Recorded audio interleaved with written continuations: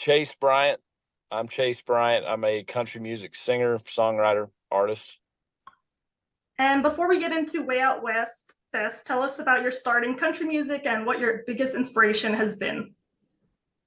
I grew up in South Texas. I mean, I grew up on everything from George Strait to, golly, Randy Rogers Band, and Jack Ingram, and all the great Texas guys. I grew up around country music as a kid, and it was always kind of just exposed to me. And I feel like it was sort of just a destiny for me to be set out to play country music. And so I got my start out in LA actually when I was 16 years old, signed my first record deal out there. And then went to Nashville when I was 18 and signed another record deal with a company called Broken Bow. And we had some success together with songs like Take It On Back and A Little Bit of You. And just kind of been trucking along ever since. And is this the first time you'll be performing in Way Out West and El Paso? I believe it's my first time playing that festival. I know we've been out to El Paso before. We used to go out play out in Las Cruces, New Mexico, obviously just across the border there on the New Mexico line. But it's been a while since we've been in El Paso, so I'm looking forward to it. We're looking forward to having you here. And what song can your fans expect to hear as your opener? Or is that a surprise? Whew.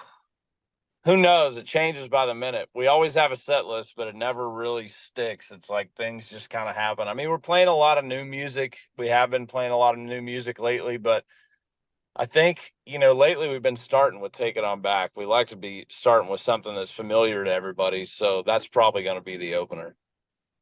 And what has been your favorite song to create and perform? Um, I mean, the hits probably just because, everybody knows them. But I mean, I've really enjoyed making these past couple records, like I've got one with Jack Ingram called Small Town, which is a lot of fun.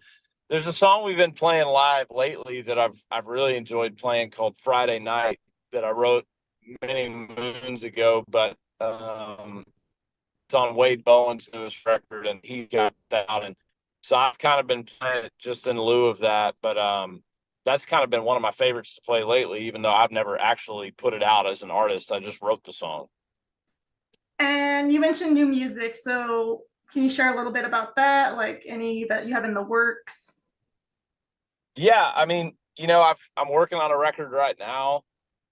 I put out 3 EPs this last year that were kind of cut all over the place. I put out an EP called Somerville, which is a collection of songs I kind of started writing out in South Carolina, my wife's hometown, and then I made a record called Ashland City, which was kind of a short stint of some time we spent back in Nashville for a couple of years and bought a little farmhouse outside of town there. And then Coyote Grillo, which is a project I cut back home on Baffin Bay in Texas when I was living down there during COVID. So those are the 3 EPs, you can kind of go look for on Spotify or Apple or, wherever you stream music, buy music. And we're working on another record now. So can't say a whole lot about it, but really looking forward to it being out.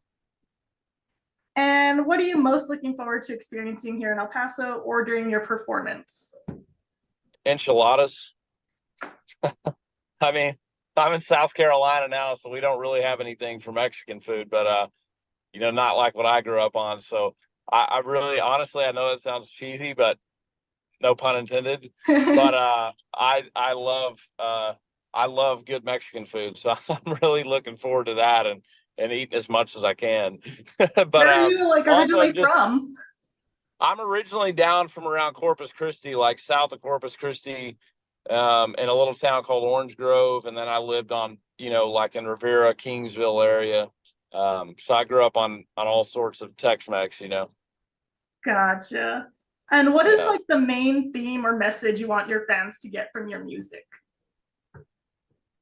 I mean, I always try to write songs that make good times better and bad times good. I guess it's like I try to just write songs that relate to people. But in the last few years, it's just been more about just letting people wanting people to really connect to my music from a message standpoint, and I try to add songs into my set that do that, and just kind of, reliving nostalgia in a way, has kind of been like just a big thing for me, like how to have people connect to feelings that might take them back in time, or may just relate to where they're at in their life now. But I just want people to have fun, and hopefully a sad song gets somebody through something, or maybe a happy song makes the party even better.